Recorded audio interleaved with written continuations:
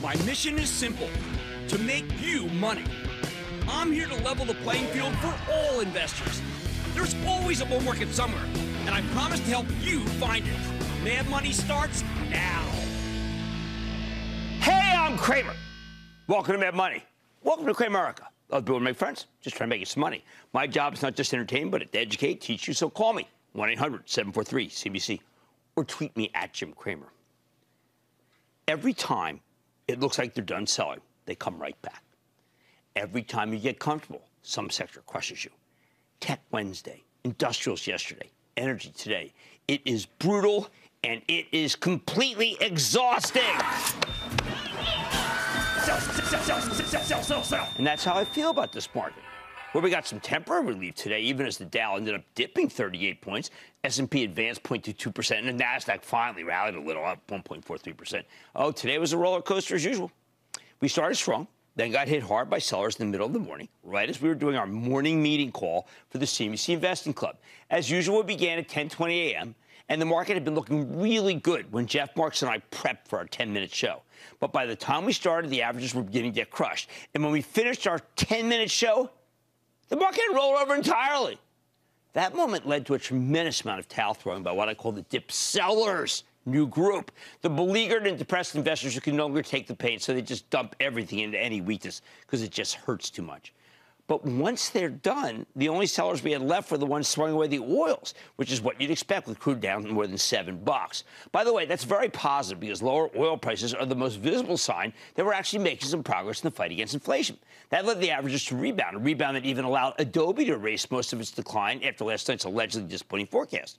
Of course, then we dipped again near the close because this is a very tough moment and nobody likes going long into a 3-day weekend these days. Today's rebound even encompassed big tech, which has been one of the worst groups out there, while ditching the oils all day. Good news for Jay Powell. He needs the win because you know what? He's going to Congress next week to answer questions from the House and Senate. Powell needs to say something positive about the downtick in oil, as it's the largest and most visible source of inflation. Longer term, I don't really think the price of oil can stay down unless you get a peace deal in Ukraine and Russian crude starts flowing back to the West. That's why I like the oil stocks so much on weakness. We even did some more buying of the high-yielding oils for my charitable trust. You can follow by joining the CNBC Investing Club. I know the White House likes to whine about the oil industry, but they don't have enough votes in Congress to do anything punitive. You should join up and see which ones we think are right now. Now, I figure when Powell is on the Hill, he'll just reiterate what he said at the press conference earlier this week. I hope he sticks by his decision to stamp out inflation by any means necessary, even to the point of causing lots of layoffs. But I know he'll take a lot of heat on that in the House. We're now entering the roughest part of any Fed chairman's job, where he has to outright admit that he's prioritizing the fight against inflation over job creation. That is never an easy pill to swallow for public servants. Of course, others will pummel him for being too late in his efforts to hit the brakes on the economy. There's just no winning for Powell right now. He has to accept his piñata status until we get some inflation relief in the form of softer numbers all around. He especially needs to see oil keep coming down, although, like I said before, I doubt that's in the cards. Markets should be closed Monday in commemoration of Juneteenth, when the last of America's slaves were freed in Texas. Amazing. It took 2 months after the Civil War was over. A disgrace that we must commemorate and remember. Tuesday, we get results from Lennar, the big home builder. This sector's been rolling over for months thanks to higher mortgage rates, but it hasn't suffered much in terms of stock downgrades, buys to holds. This morning, though, Toll Brothers finally got hit with a downgrade after having already fallen 45% from its highs. I think the bear case is still alive and well, though. The cost per home is too high, and I wouldn't be surprised if the analysts take this opportunity to downgrade Lennar, too. Now, the most controversial home builder out there of all is KB Home, because it has the lowest price-earnings multiple in the entire S&P 500. It sells for a little more than 2 times earnings. Now, of course, that means that, well, usually means that the estimates are way too high. I don't want to speculate, but if Lennar doesn't go down after reports, I'm going to tell you it'll give you a green light to buy some KB on Wednesday, because it might really be the bottom for that stock. Hey, speaking of Wednesday, we need to tune in to a company called Korn Ferry. Now, I haven't cared much about this executive recruiting company for ages because it's delivered a slew of good numbers and nobody seems to care. But now we have to see if there's turnover everywhere, including at the top.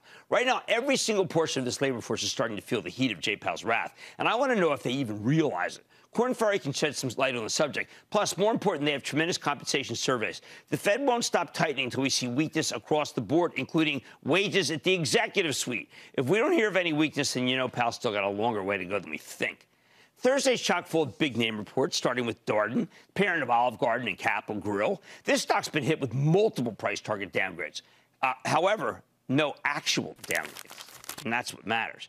Remember, there's a price at which Darden represents real value, although we might not be there yet. I expect a disappointment because of food and labor inflation, coupled with an increasingly cash-strapped consumer. When I used to interview Darden's old CEO, he always said the business was sensitive to oil prices. If that's the case, downgrade city. After the close on Thursday, we hear from FedEx, which rallied nicely today, as it did all week. The shipping company has changed up management, announced a sizable dividend increase, and added 3 board members because of activist pressure. I don't expect a good quarter, though, so maybe it takes some profits going into the print. However, I do want to get FedEx's read on e-commerce. Is it still alive and well? Well, the aforementioned Adobe said it was. Remember, they reported a good number, they gave a good outlook, and a lot of people felt that that was just way too bullish. The analysts are skeptical now, but where the heck were they skeptical on Adobe when the stock was at 700? They get skeptical at 350? Sorry, cut in half, you got to get bullish. Finally, CarMax reports on Friday. Given that we're now on week number watch, a used car chain like CarMax can play an outsized role. Sorry for CarMax shareholders, but the market bulls need a disappointment. We also want to hear, get this, about repossessions. We haven't heard that term in ages. Crucial front in the war against inflation. Unfortunately, I think we've still got a car shortage because of supply chain problems, so CarMax will likely have a decent but not great set of numbers. There just aren't enough vehicles to sell. So many things going wrong at once. I don't like having to root for disappointing earnings. But now that Jay Powell has made it clear he can only fight inflation by tamping down on demand for everything, well, that's what needs to happen. The bottom line, until we see a pattern of higher unemployment, lower consumer spending, and lower oil prices, just presume that you need to sell stocks into any rally, because the Fed's going to make sure those rallies are temporary. That said, I think the economy has already weakened substantially here, so the pain might be over faster than you'd expect. Let's go to Steve in New York. Steve. Hi, Jim. How are you? Long week, Steve. How you doing? Definitely, I know. I'm doing great. Thank you, Jim. Good.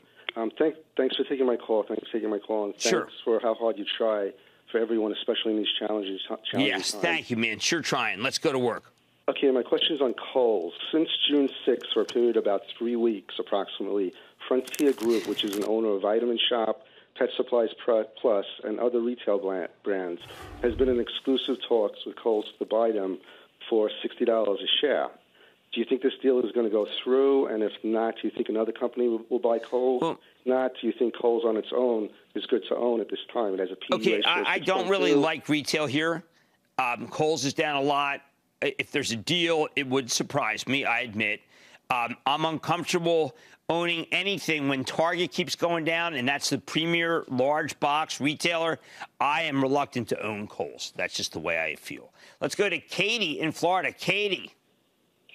Hi, Cramer. This is Katie Jaramillo from Palm Beach Gardens, Florida. Nice. So I bought Align Technology, ticker ALGN, when it was Bueno, Bonito, and Barato. I bought it at $202 a share. Then not too long after that, it went up to $737 a share, and I was up $20,000. But now it's back down, and it's Barato and no Acel Bueno. Right. You know, Katie, I was going over with Jeff Marks. We were looking at our oil stocks. We were up so huge. We gave back big gains. And I want you to know you're not alone, okay? This is what's happened in this market. You did the right thing. You're thinking long-term, and because you weren't short-term, you didn't take that profit. What I'll advise you is this. As a line goes back up, because it's not an expensive stock, trim some. Be happy with a $2,000 gain instead of a $20,000. We all have to do this together. I soul search it every minute. How did I let such a big gain go in such and such a stock? But I don't think short-term. And we have to be in this together and make sure we take some profits and let the rest run. And then we won't feel this way. Troy in North Carolina. Troy. Hey, Jim. Booyah from North Carolina. Booyah back. I want to go to North Carolina. A lot of good business there. I want to go see Tepper's Panthers. Well, I like hopefully Tepper, we'll have a good season this year. You know, got to make some changes. What's up? Just want to ask you real quick about a stock with a 6% 4% yields and 6 times earnings. Intel, is it okay to nibble here, or is it got further to drop? Well, I mean, the semis are bad. When I saw what happened with Advanced Micro, where the stock was at 96 a week ago and now it's at 80, I can't countenance buying Intel because AMD is taking it to Intel. There'll come a moment, but right now that group is so ugly. Well, let's see what Qualcomm says. That will help us decide. All right. Every time it looks like they're done selling, they come right back until we see higher unemployment, lower consumer spending, and lower oil prices. Just presume that rallies need to be sold. But maybe we get to the good part sooner than you think. On Mad Money tonight, energy stock's been stuck in a rut, but could a flight to utilities help electrify the stock? You know, I like the Utes. I'm going to talk to the CEO. Then in the face of volatility, one of the most important strategies is to be diversified. So we are playing a very hard game of am I diversified to see if your portfolio passed the test. And as I just mentioned, Qualcomm stock has been under pressure this week, but is the company under pressure? I'm getting to the bottom of the recent action with the CEO. So stay with Cramer.